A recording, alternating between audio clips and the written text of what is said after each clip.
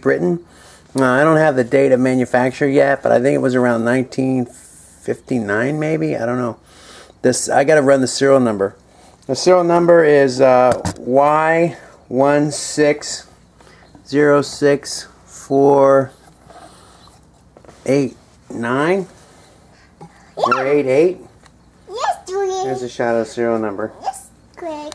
This Singer sewing machine needs servicing because when the motor runs, the motor's good, but right here, when I turn it, it's kind of rough. See, it doesn't want to move very well.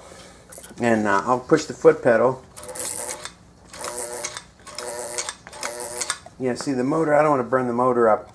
But the motor does want to turn. But this thing turns hard.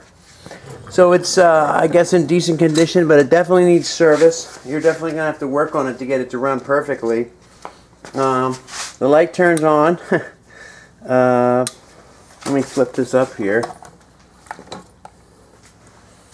Not much in the way of attachments, but does come with the dome lid.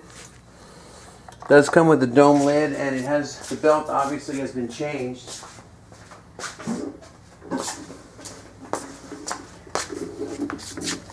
Here's the dome lid.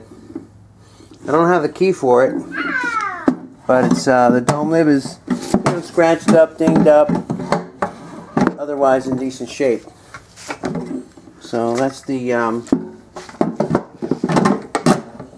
vintage Singer sewing machine.